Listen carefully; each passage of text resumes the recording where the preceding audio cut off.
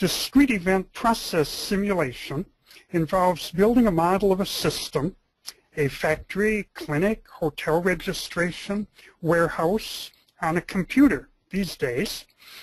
The modeler then can experiment with the model, for example, by adding or moving operations, without shutting down the real system.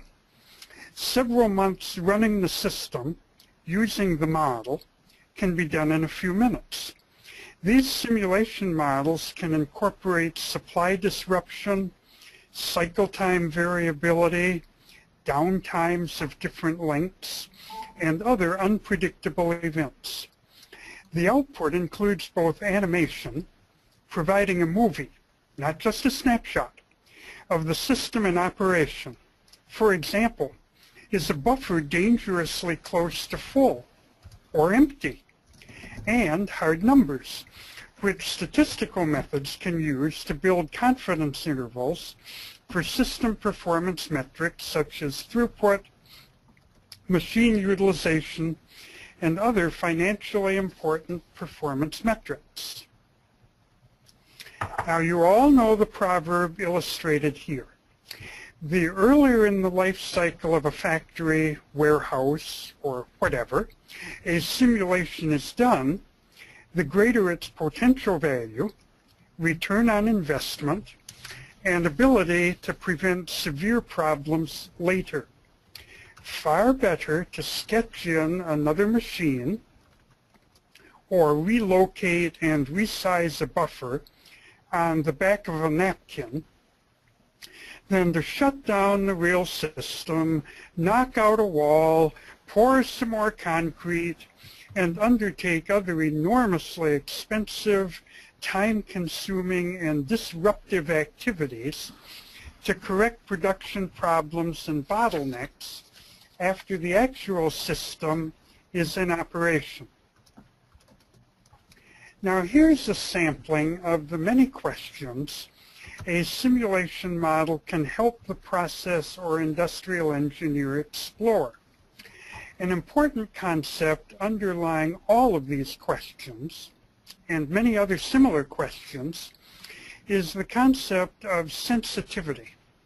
How sensitive are important performance characteristics of the system, for example, average work in process, throughput time, machine utilization, and so forth, to a change in the system? For example, will increasing the size of a buffer from 8 to 10, that's a 25% increase, reduce the number of stockouts over a 3-month period by 5%, 20%, 80%, or reduce the number of stockouts to 0? If arrival rates increase by 10%, by what percent will the utilization of a particular machine increase?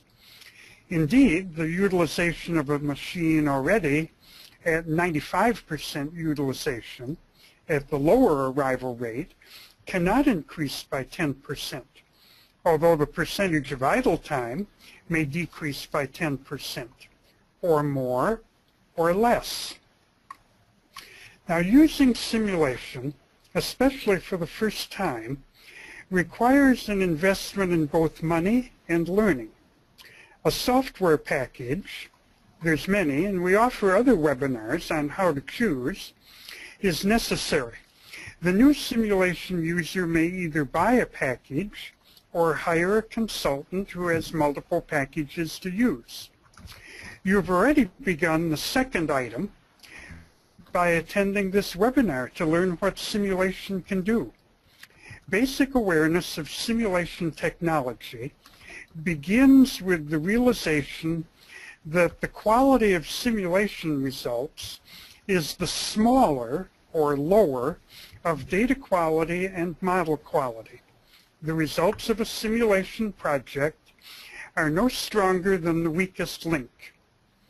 A key statistical issue involved is that of interdependence. A model will demonstrate very quickly that if, as an example, operations in series all have reliability 90%, The overall reliability is much less than 90%. Variability is another key issue. If, for example, the average queue length of waiting parts fits in the buffer, that's no guarantee the maximum queue length will fit in the buffer. Therefore, the simulation needs accurate data. No model can produce results more accurate than its data. Now, these are the 5 basic building blocks of a process analysis simulation. A source inputs raw material, or upstream input, into the system being modeled and investigated. A processor adds value by doing required work. At the modeler's discretion, a process may join multiple inputs from upstream or send multiple outputs downstream. Buffers are storage or holding areas where work items await attention. At a processor, the product construct represents finished goods leaving the system.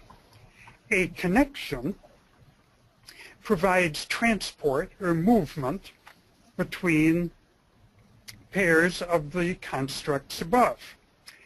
Now, leaving the PowerPoint aside just for the moment, we'll begin a demo of Autodesk Process Analysis 360.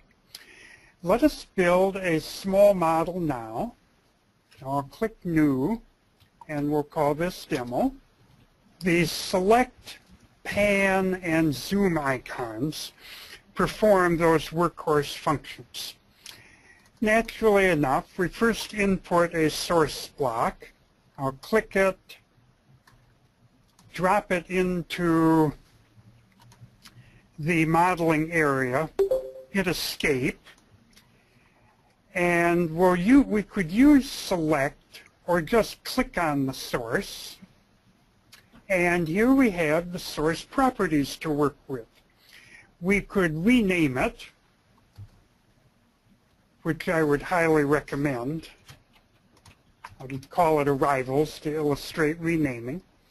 Quantity that arrive, they can arrive indefinitely when this box is checked. The icon by default is blue. We get the output rate, and it's easy to change the time units to make sure they stay consistent. Seconds, minutes, hours, and days are available throughout the software. Now, we'll specify a buffer the same way. And for a buffer, we notice a capacity. And we also can specify thresholds in terms of percent. Now, if this capacity is a default 200, the software will warn us if during the run the contents drop below 40, which would be below 20%, or rise above 160, which would be 80%. Now, of course, a source has no input arrow. You might ask yourself, well, is one of these, which one, that has no output arrow? I'll click here and drag over, and we have a connection where we can specify for more detailed work load and unload time, time units available, the transport time, the lot size that typically travels on this connection, and how many of those lots, that's the capacity, the connection can carry simultaneously. Now I'll create a processor, bring that in, and a processor. Oh, we have lots of properties here. The mean time between failures with a variability, the mean time to repair with a variability, scheduling options, And similarly, we saw the capacity alarms for the buffer if it's getting near full or near empty. If the processor is very rarely in use or being used flat out,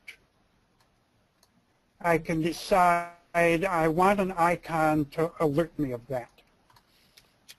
And I'll put in another connector, like so. We have the same capabilities there. And for the operation, we can specify a setup time, processing time, and the minimum quantity to produce. Now, at the modeler's discretion, the processor can simply receive one thing, add value to it, and send it on. But we also have the capability, a processor can merge things from upstream, or it can split things going downstream.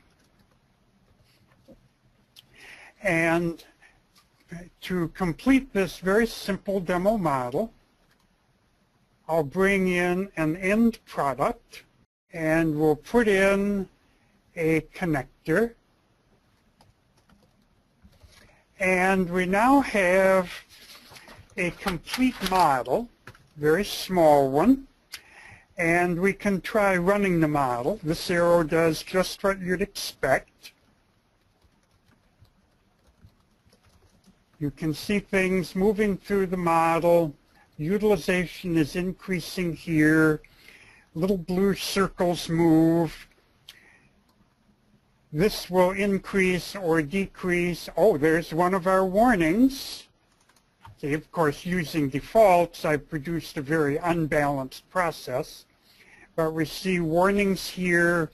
This will produce or adjust the animation speed. That would reset the simulation anytime I wanted to do that. And I'll run it very fast.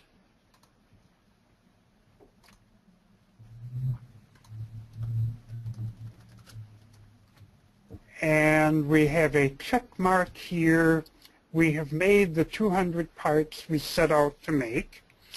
And at this point, I can click on the reports. Let's view the summary report. The summary report is conveniently, it summarizes the model and produces both color charts of how often processors were in various conditions. For example, we didn't have a downtime yet. We get detailed statistics.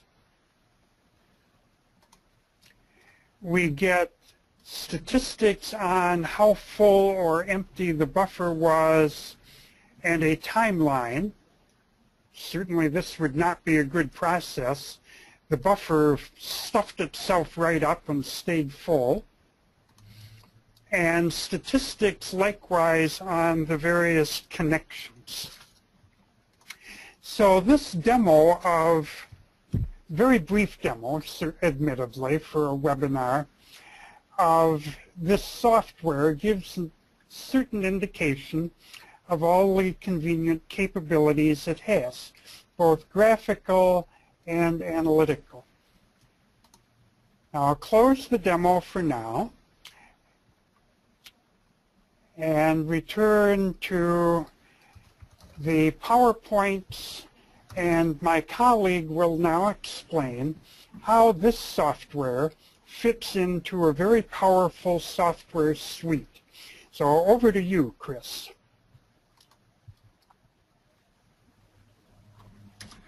Hi, Ed. Thanks for that. That was a great introduction to it. What we covered today was one small part of the much bigger digital factory solution from Autodesk called Factory Design Suite. It covers a full range of products including AutoCAD, AutoCAD Architecture, Inventor, and many, many more. Okay, as we talked about, it basically, Factory Design Suite at its core lets you design your factory using pretty comfortable tools such as AutoCAD, but the power behind it of a 3D model and assets that are not just 3D but smart. So we talked a little, obviously, today about the Process Simulate. There's other simulation tools built into Factory Design Suite, including some basic material flow analysis, some energy analysis, factory air quality analysis software, a number of different products that come with the suite. One of the great selling features of it, especially for upper management, is the ability to see your factory in 3D. And it's not just a pretty picture. This empowers you to know that what you're designing is going to work, it's going to go in correctly, and it's maximizing the usable space that you have. It also lets you bring in point cloud data directly into the model environment, eliminating the need sometimes to actually have a complete model of your facility. You can leverage a laser scan, add your new geometry to it, and see how it's going to work.